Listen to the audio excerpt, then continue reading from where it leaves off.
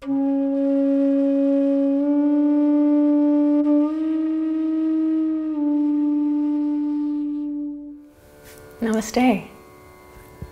So I'm going to talk to you today about the Vata constitution, or the predominantly Vata constitution. And it's maybe a little bit easier because you're looking at it. So my constitution is Vata, Pitta, and very low Kapha. So I'll talk about that a little bit as we go through. So Vata is air and ether, the air-ether type. And interestingly, you'll find that energetically and physically, there is a kind of a spiral that takes place, because Vata, being air and ether, where it manifests, or its largest site within the body, is in the colon. It builds up as wind and gas in the colon, whereas energetically speaking, you'll find Vata is everything from the air element at the level of the heart chakra, ether to the throat, and consciousness, the mind, intuition. So everything that's in the upper chakras, but physically the site of accumulation is in the lower area. So let's look at that air and ether. How do we understand it? What is that like?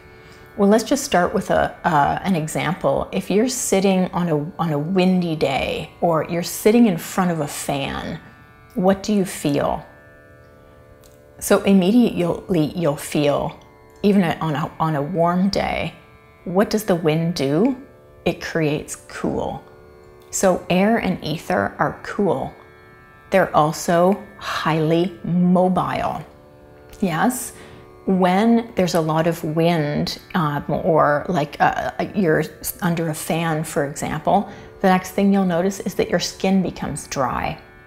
So air is also drying.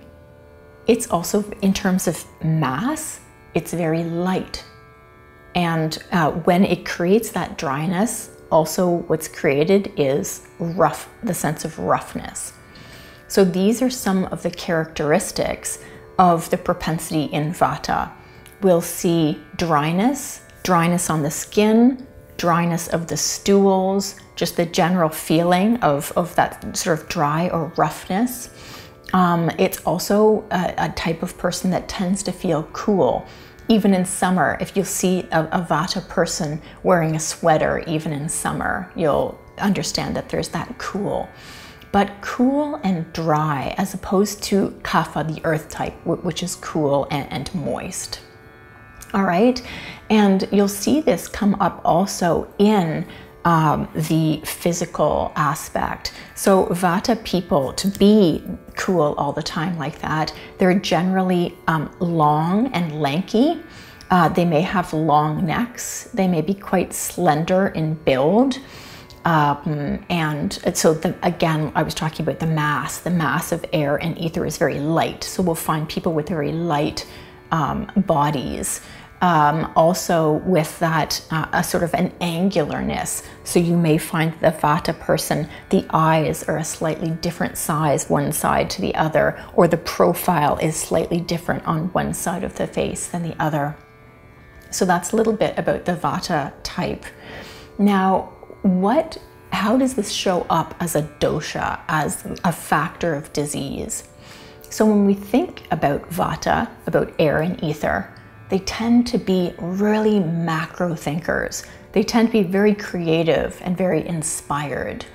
And what they'll do is they'll often think a lot about their ideas, their abstract ideas, and also talk quite a lot about them.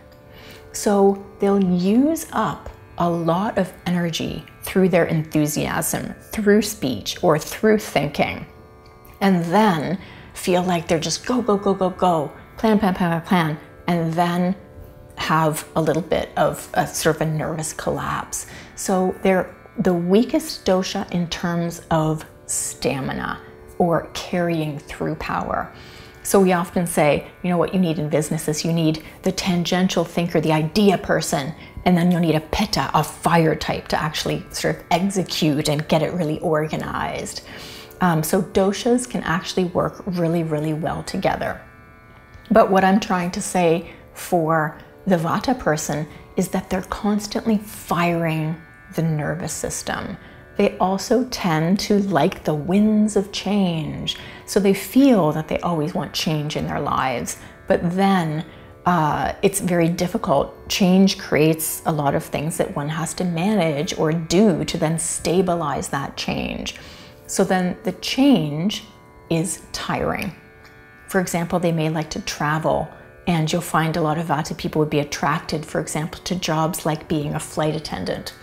But in fact, being far from the earth, up in the ethers, and in a very dry atmosphere like a plane with constant change of time zones, this is exactly the type of thing that's not stabilizing, that's not grounding for the Vata person and for their nervous system.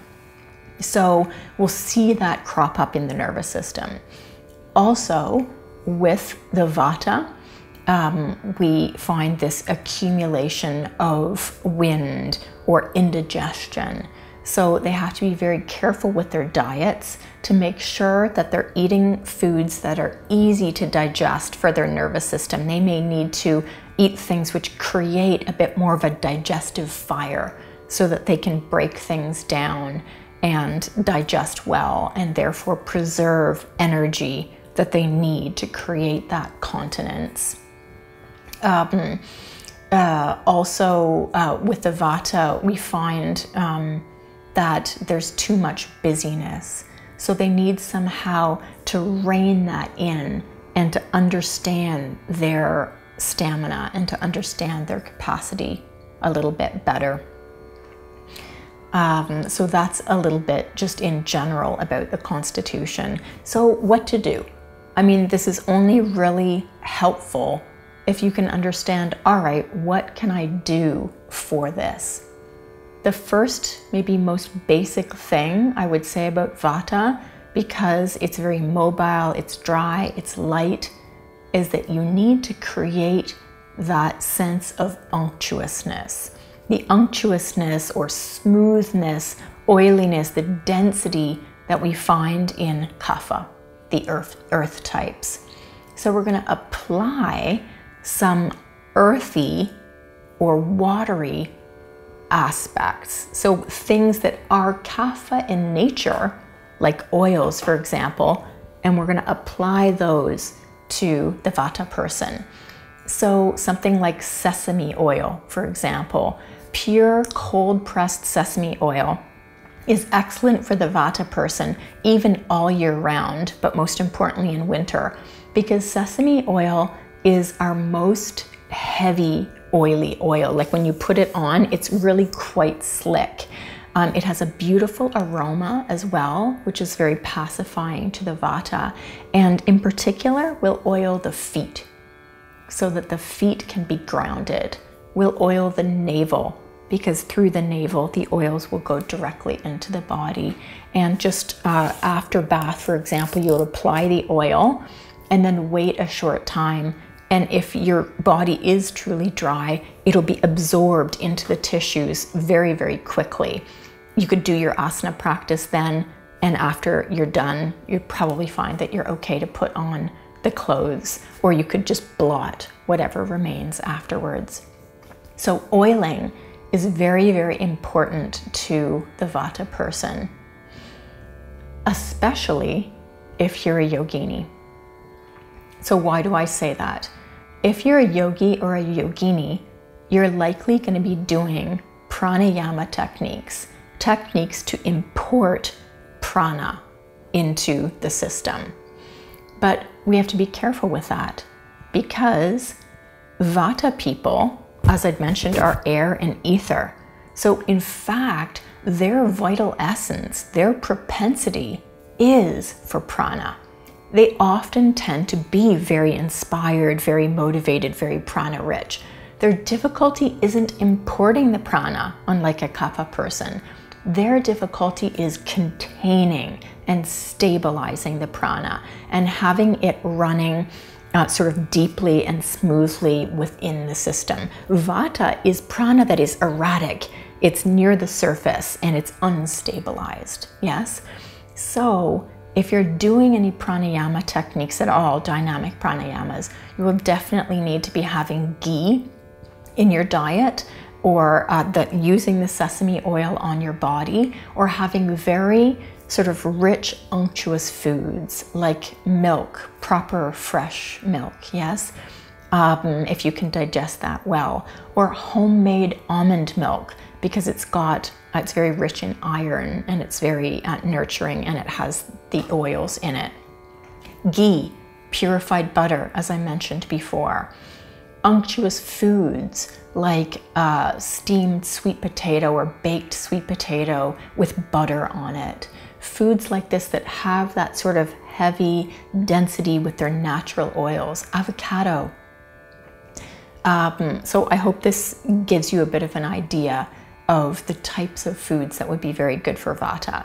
So these are foods which have good, natural, healthy oils, so they're kapha in nature. Foods to watch for are foods that are Vata in nature. So which foods are light, have a lot of air inside them, are astringent, maybe in flavor, or bitter in flavor, those that sort of dissipate on the tongue. So you'll find your dark green lettuces like spinach and kale and collard greens, coriander, things like this. These herbs are already Vata in nature. They're already very sort of clarifying in nature. So if you're going to eat those, a Vata person should have them steamed and with some healthy oils on top, and eating those clarifying foods more moderately. Also, foods that create wind would also be included in that. So things like Brussels sprouts and broccoli, again, those sort of astringent, bitter, clarifying foods. So those are fine in the diet, but in moderation, because they are already sort of light and airy and dry and drying. So I'm just giving you a little bit of information on what to look for sort of in the foods here. But if you go to an Ayurvedic cooking guide, you can find full lists of foods. And what you'll see is you'll find foods which are Vata pacifying. And so that's what you're looking for. Not the Vata foods will be good, let's say for a Kapha person, but the Vata pacifying foods will be those foods which are a little bit denser, heavier, oilier, and giving you that grounding, nurturing, easy to digest. So those are the things to look for. Also, you have to notice what's easy to digest for you. So something like a quinoa would be a nice protein-rich grounding grain if cooked with a little bit of extra water, for example, because it can be a little bit dry, cooked with a little bit of extra water and then served with an olive oil dressing or with a bit of butter would be really grounding and nurturing for a Vata person, for example. You can look to spicing to help you change the nature of certain foods. So in your milk, for example, if you find it hard to digest the milk, then you may want to add something warming or something grounding for your Vata. So you could add ghee to your milk, your warm milk. You could add cinnamon to give an even more enhanced warming aspect to the milk, to create a Vata pacifying milk. Yeah, so that gives you a little bit of idea about the herbs. Something that's warming, that's grounding. You can use things like ashwagandha, which is an Indian herb which helps to release gas. So the ashwagandha can be also very good for Vata, and that's often used in curries. Other things often found in curries are digestive aids like cumin. So some roasted and fresh ground cumin can be excellent as a slightly warming herb, but also as a digestive aid. Finally, I'd like to say a few words about asana, pranayama, and meditation practice for the Vata practitioner. So, what is Vata pacifying? Anything that is slow, more still, and grounding as a posture. So, balancing postures, holding your focus, holding your balance, often those require that we gather our energy towards the root and we adduct. So balancing tree, for example, would be fantastic for a Vata practitioner. Anything that's going to help release the gas, so wind relieving postures, laying on the back, spinal twisting, which is of course excellent for the nervous system, up the whole spine, and also compresses the ascending and descending colon as you twist. Warrior poses and triangular poses are also excellent for gathering stable energy at the root.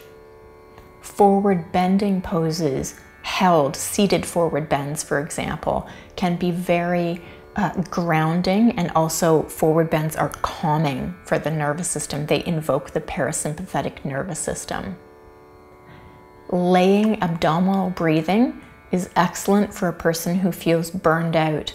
So at the end of the day, a yoga nidra or a shavasana where you just lie and focus on the abdominal breathing, the full abdominal breath. Again, it's going to immediately trigger the parasympathetic nervous system and is very, very restorative for Vata. And lastly, about meditation.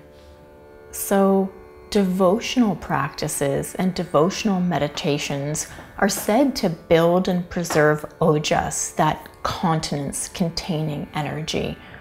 And so Vata people would do really, really well to cultivate some type of devotional practice. And that can take any kind of form, even like a devotion towards plants and animals, or a devotion on a specific person that one sees as wise and grounding.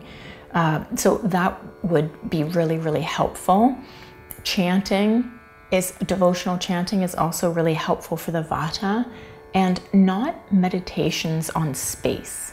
You may have a great aptitude for just these very etheric types of meditations, but if you're wanting to ground, or there's too much sort of space in the life to really gather the energy in, and to do meditations on the heart chakra yantra, for example, and to keep the hands at the heart or grounded down on the knees or at the root chakra. So grounding and containing that energy system would be perfect for Vata.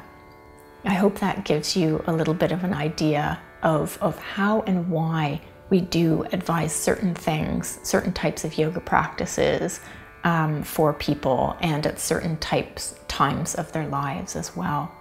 Times of change where we need grounding, or as we age and are going through major transitional shifts in our lives. This can create Vata as well. And so understanding Vata pacifying routines can be ideal and beneficial for everyone. So we'll leave it there, and we'll join you in the videos about Pitta and Kapha. Hari Om.